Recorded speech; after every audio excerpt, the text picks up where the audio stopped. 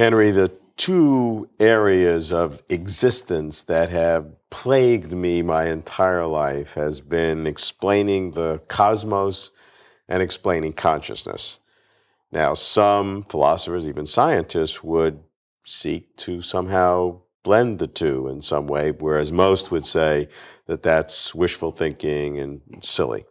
You've come at a study of consciousness from the standpoint of quantum mechanics and have spent your career understanding the importance of quantum mechanics in explaining the physical world. Does it make sense to invoke quantum mechanics in understanding both cosmology, the universe, and consciousness, the mind, and can the two have a relationship together? Quantum mechanics, as it has been empirically verified, is really at the level of kind of human interaction with the universe. I mean, we do experiments and we test quantum mechanics and confirm that the predictions are correct. And that only involves personal mind, it seems. In other words, our personal minds, we make choices of what we want to do, and we do actions, and then we see the results of these actions. So it is very much at a personal human level. Mm-hmm. Mind is coming in, but as personal mind. It's not a cosmic consciousness, if you want to put it that way. And it's limited in its scope. It's limited in its scope. It does, in this particular brain, some particular collapse is occurring as a consequence of something or other. And so you don't see any global consciousness necessarily come in. On the other hand, the way it works does suggest that there's a bigger reality involved here, because the way quantum mechanics works is that a choice is made over here to do some experiment, some result appears. And this, if the experiment that you've done involved, for example, two particles that originate in a common source and they've moved to these two different regions, then the result that you get there, the choice of the experiment that you made there, in fact, has a certain instant impact upon the potentialities and possibilities over here. So there's without any communication. Without any communication, except via the past in some sense, which seems to be already fixed. Right. So, so there does seem to be a need for some overarching process here that's connecting things that are happening in various parts of the universe. When the wave function collapses, even though in some sense the collapse is associated with this region, it has consequences far away. And so there is the... And they're instantaneous. Instantaneous, and fast and light.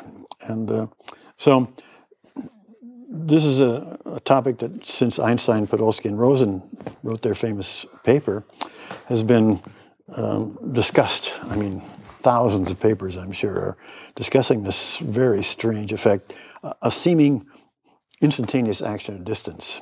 And now, so that does suggest that you need to talk about something that's very non-classical and to achieve this interconnection over potentially vast distances. And it's beyond what you said initially, which is that, as we understand the quantum mechanics, is one individual mind making an observation, a choice, asking a question in a particularly localized That's exactly place. The point I'm making, that what I talked about before was at a personal level and seemed localized, and on the other hand, there is this mysterious aspect of quantum mechanics that somehow the choices made here can instantaneously have some effect far away.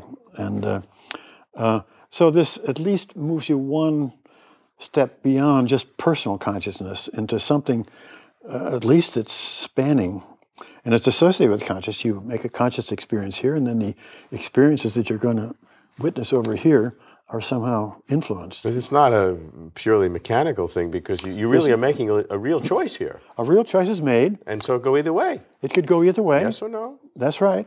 And it goes one way or the other, and somehow there is an effect instantaneously far away. So this cannot be explained in a purely mechanical. I mean, this EPR effect, sometimes called this, is definitely not explainable in terms of classical concepts.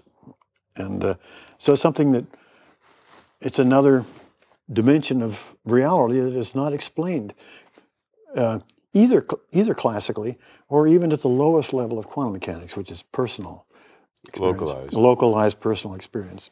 So there's a mystery there, at least, that has to be looked at.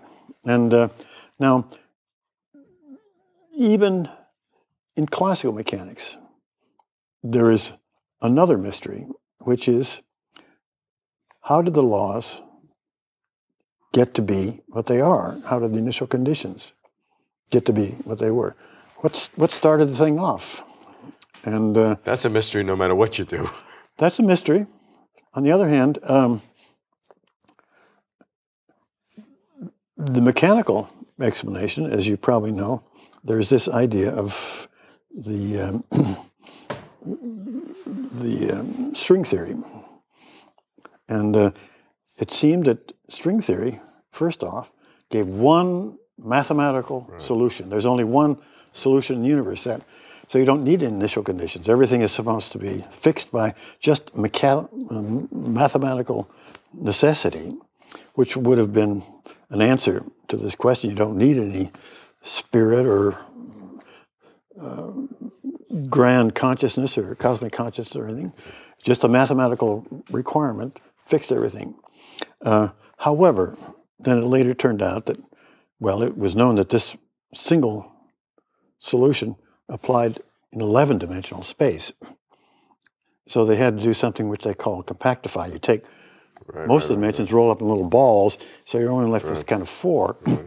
Well, it turns out, according to estimates, that there's something like 10 to the 500th power different ways of rolling it up into little balls.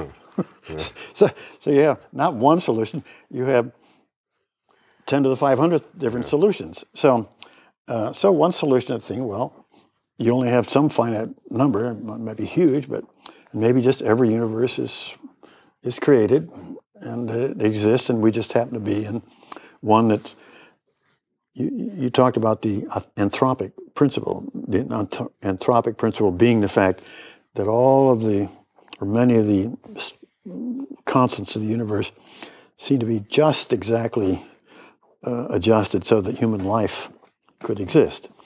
But of course, if all of these billions and billions and billions of universes exist, then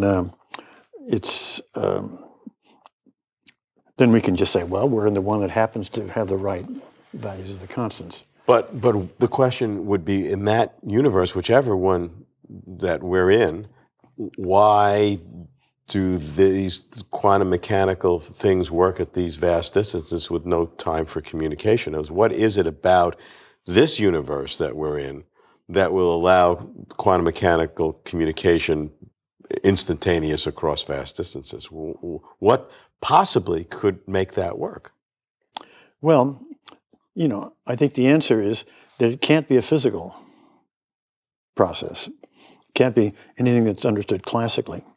And since personal mind is brought in by quantum mechanics, at least you're one step towards saying, well, in order to understand this other mystery, there may be something that's akin to mind that is doing this job of creating the initial conditions. And I've just given you the mechanical explanation. There's 10 to the 500 possibilities, and we just happen to be in the one that has the right, that permits life to exist. But the other possibility is that that there's a part of nature that we have yet to understand. You see, physical processes do not, as we normally understand, cannot determine what the laws are. Physical processes obey the laws. They don't create the laws. Right. And they don't create the initial conditions. They evolve the initial conditions.